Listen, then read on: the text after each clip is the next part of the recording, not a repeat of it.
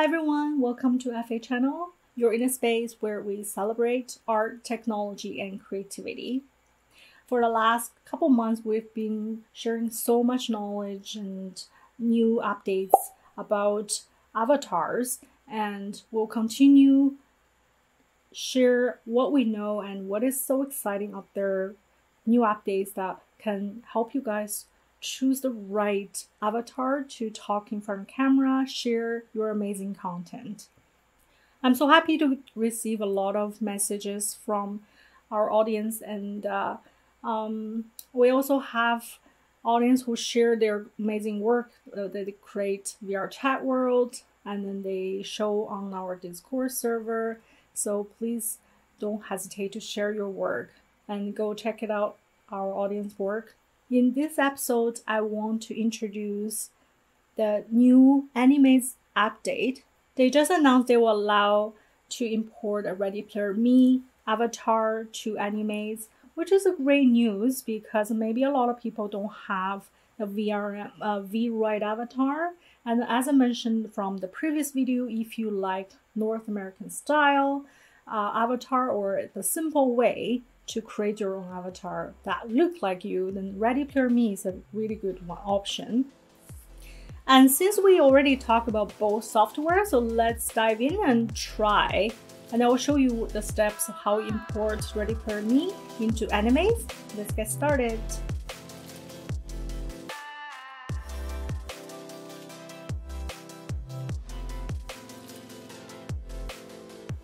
So to create your own avatar is the same step as we mentioned the same step when you create avatar for VRChat.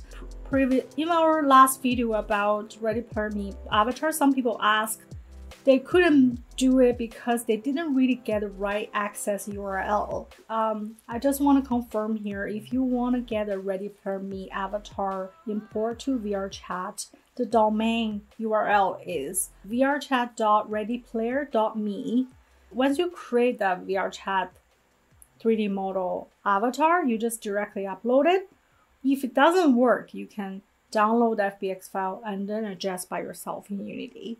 This time, if you want to import to Animaze, we thought we can just use the FBX file we download from the previous avatar that we get from this vrchat.readyplayer.me, but we tried and it doesn't work. So instead of go vrchat.readyplayer.me, go to animaze.readyplayer.me. You just have to create a new one. And I was hesitating and I was like kind of afraid if the avatar will look different. But fortunately, seems like they're very accurate with selfie.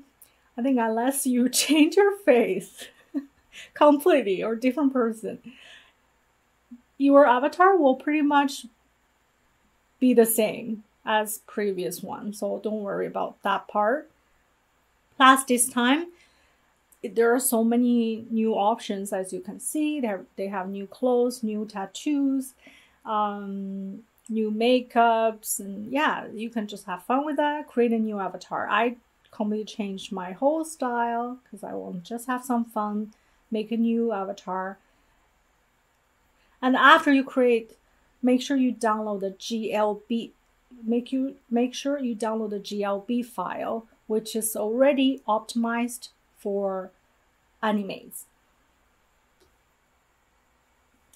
Once you have this GLB file, you still have to convert to .avatar file by using Animaze editor. How you do that is to open the Animaze editor and import a 3D file, and then you will see, after you import it, you will see the hierarchy panel on the left side, and you click on that. On the list, there's one called bundle. You just need to bundle the file. Now it's ready to use. Yeah, so as you can see, when we can go try it right now. When we try it, you will see I was using the .avatar, that file that you exported. and edit it with the Animaze editor. Now let's go try it out. Okay, and then this is, go here and you find, you see this is like default avatar. You want to import your own, import, and then this is the bundled avatar. We put in here, open. There. Is it? Oh, I have to connect here. So see here, Animaze, iPhone as webcam. And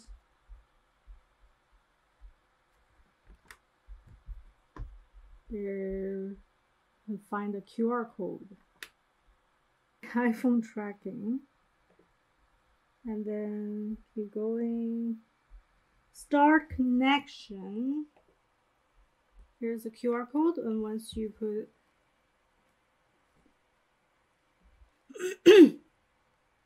you find Animaze PC iPhone as webcam, connect, and then just scan it.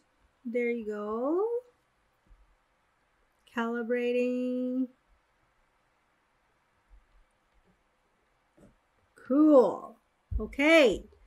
Now I'm trying. Oh. So yeah, this is the avatar. Do you think you look like me? That's a little bit, but the eyebrow is weird. Maybe the eyebrow I choose is pretty different than my real avatar. And my smiling is a little bit strange, but it does feel like this is me, and with like my face features, but with facial expression it's a bit strange. Let me calibrate again, maybe more like this way. Yeah.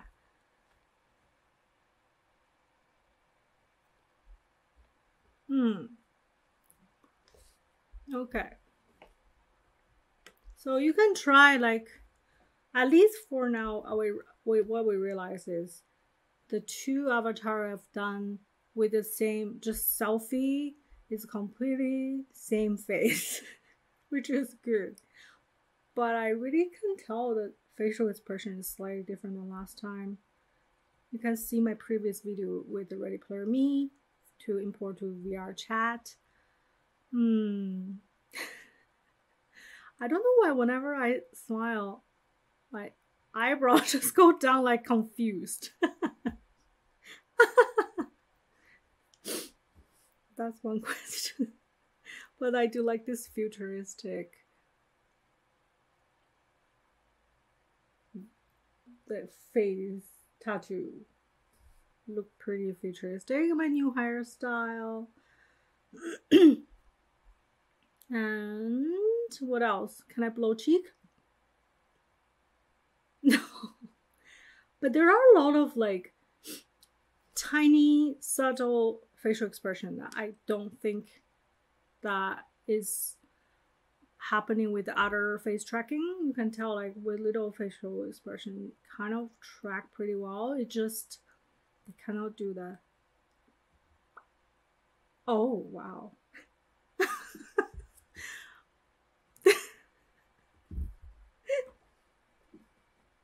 Sorry. So it really depends on what you like. That's my tracking. Okay, so let's now disconnect iPhone and track only with the webcam and see what's the difference. This is the webcam one. You can see it's calculated. I think it's webcam is good enough. Doesn't really have to with the app. A little bit less accurate because I feel like with the app, eyeball track more accurate. I still think there's something wrong with when you're smiling, it's the eyebrow changing the certain way. Let me know what yours is like. This is what happened when I track my own face. It's weird because it does feel like look like me in certain angle. But facial expression, not so much. But that's not really a problem, right? Because if you talk in front of camera with a lip motion of hand tracking, this is good enough. And pretty easy to set up. Cool. Okay, as you can see, the Animaze, like, it's not, you can see like it's very accurate and it's very simple. If you don't have to make your own avatar. And then now, because of Animaze, you also have the option to track your facial expression and just talk through that. Like, you don't really have to make a VRChat avatar or using the YIO app that I'm using right now. But yeah, there are just tons of options. Please go take a look and try if that's your favorite, and let me know if you get the same avatar or not. I'm just curious about what comes up. And yeah. So hopefully in the future, Ready Player Me have this service that you can save the appearance that you once made a selfie, for example, and then you save the avatar and then can directly import it to different services like VRChat or Roblox. That will be the ideal situation. You don't really have to do every time when there's new service, you don't have to make your own avatar once again. Because I'm pretty sure Ready Player Me will eventually make service like that, because I think one of the interview they're saying their goal is, they're interested in different kind of format of avatar, and their goal is to create a platform for any kind of avatar goes to different metaverse. So yeah, let's hope that happening, and we will do updates if that's happening eventually. That's it for today's video. Thanks for watching. Hope it's helpful and hope you get your ideal avatar to work with. And please subscribe our channel for updates every week. See you in the next video. Take care. Bye bye.